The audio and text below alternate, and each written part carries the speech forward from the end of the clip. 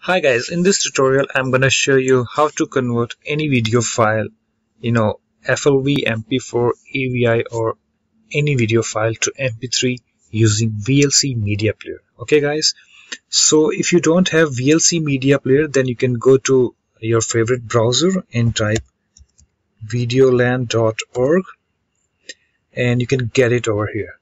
Okay guys, it's a free and open source, so you can get it easily. Okay, and you can click on this download VLC button, okay, and install it in your computer. Okay, so I have already installed it. So as you can see that, so our target is to convert any video file to MP3. Okay, so I have this file on my desktop and I want to convert this to MP3. Okay, and this is a FLV file, as you can see that, FLV. So I need to go to my VLC Media Player, and at the top menu we have this media, so we need to click on that and click on convert save and click on add, and we need to select our file. Okay, let me check. So here we have open. As you can see, the path is there, and here we have this convert save option. You need to click that,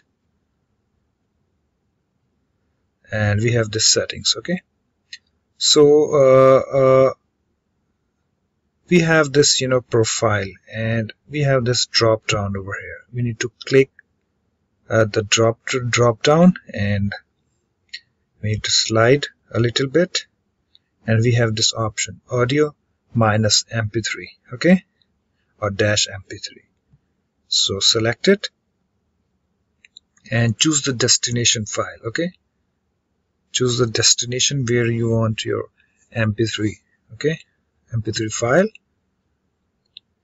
Okay, so I want it on my desktop, and I need to give it some name. Okay, like suppose FLV to MP3. Guys, it can be any video file, okay, like MPEG 4, MKV, or any other AVI file. Any video file you can convert to MP3 by using this method. Okay, and also guys, you need to give it an extension like .mp3 at the end. Okay, you need to give that extension as well. Okay, after that you need to click on save, and then we need to also click on that start. As you can see at the timeline, it's converting and it's done. So we need to go to our destination. As you can see that we have this FLV to MP3, and suppose if I open with VLC, or as you can see that it's playing. So guys, in this way you can convert any video file to MP3 easily.